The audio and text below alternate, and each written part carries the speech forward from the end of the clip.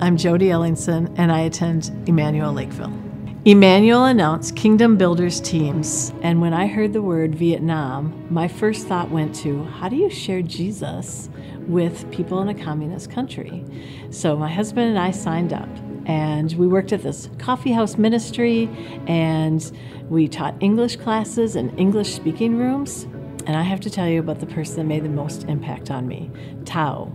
Tao was a 35-year-old lady who came in with energy. She was athletic, she was smart, and she came in and just shined in the room. Well, one afternoon she shared with us her recent diagnosis of cancer. So I asked her to share some of her feelings and her faith with us. She said she was a Buddhist and that she had already been to the pagoda to pray.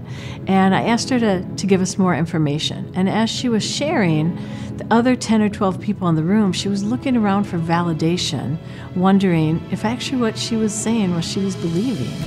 And we knew that God was opening the door for us to share our faith with her also. So we did. We shared about Jesus, and we shared about a living God.